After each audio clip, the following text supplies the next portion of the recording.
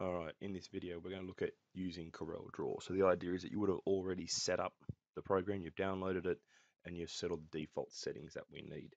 Now these settings I will talk about how when I draw with this, it's going to be already a red line, it's already a hairline, things like that. That's what we need this to look like. So we're going to make this little keyring with your name. So what we're going to do is get the text, and first thing we need to do is type. So obviously I've done my first name. I'm now going to make one with my last name, so Profilio. Now the font that looks quite nice, you can choose your own font, but the one that I'm going to use here is called Cooper Black. And the font for this, I reckon we can go somewhere up near 48. That's what I did there. And so there we have the starting point. So we can make this square about the same, so we know where we're editing and what we're keeping in place. So what we need to do is make the outline red. So over to the color palette on the right, and you use your right click, and then with your left click, click on the transparent, not white. You want it to be transparent. So now it's created just that word there, Profilio. So we're now going to go up here and we're going to change object, and we're going to break Profilio apart. So obviously whatever word you've written in there is what it's going to break apart. And now we want to go back to object and we want to convert it to curves. And we select the entire word when we do that. Object, convert to curves. So here we are.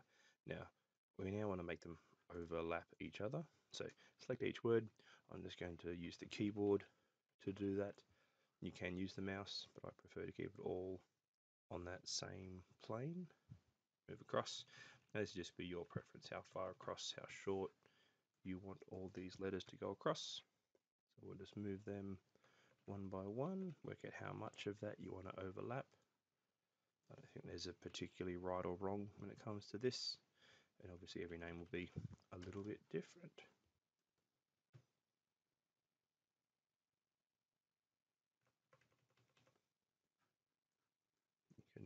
When you're moving, you can hold the shift button down, and that does allow you to move on that same plane.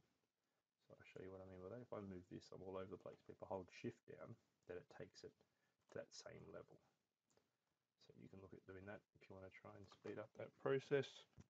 Once we've done that, we now want to look at getting the virtual segment delete. So that's this tool here. Now you might have it set to crop, might be that symbol.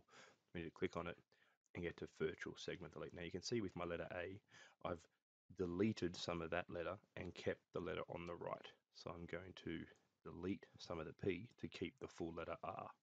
So now I'm going to delete the R to see all of the O. So just go through and do that, getting rid of all those little bits. Zoom in and out as you need. You really do need a mouse when doing this kind of stuff. It makes your life a lot easier than just using the trackpad if you're using a laptop. Alright, so that's got what I want to see there. Now we need to add a little hole. So when we're doing that, we can pick a spot on your name. Now when I draw a circle with Corel, it starts where I clicked is that furthest left point, as if I was drawing a square. But if I hold the shift button down, then it draws it from the center, which is what I'm after. So there's my first little circle. Now I'm going to go Control D, and I've just got another one, the exact same there. I've thrown that in that spot. Now again, as I zoom out, it does that from that same spot. But if I hold that letter, hold down Shift, then it comes up from the center. So now that I've got that, again, let's look up at that letter A.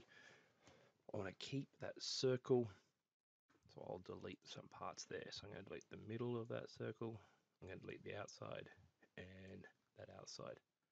And that's the shape that I'm after at this point.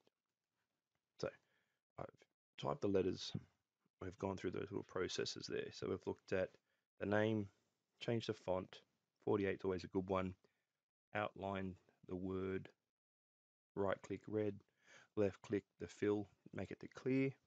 We've then gone to object and then broken it apart. You've then gone to object and converted it to curves. We then moved each letter. Now we've got the virtual segment delete, and we've deleted little bits and pieces that we don't want. And then we've added in this little circle. So now what I want to do, I want to highlight the word, and across here, you should have an option of weld. Now that should also be somewhere in here under shaping. We've got weld. Now that we've welded this together, we want to go back to object, we want to go back to shaping, and we want to create a boundary. And so what that does, you might actually notice what just happened. I lost that little circle, which is annoying. So what I actually want to do, I want to grab that circle, click on that part there, and let's go minus 25. Just dropped it down. So I've clicked inside here on the Y coordinates, and I've just gone minus 25. So I'm going to highlight that again, go to object, shaping, weld, which was that little icon there. Go back to object, shaping, and now we're going to go to boundary. What that does is make me a little boundary. Now somehow we just lost the letter L. So I'm going to go back, see if we've selected everything. We're going to object, shaping, weld. Object, shaping, boundary.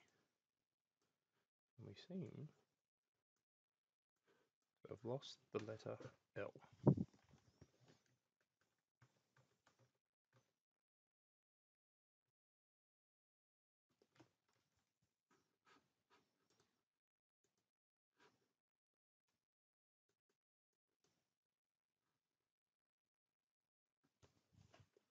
So possibly when we've welded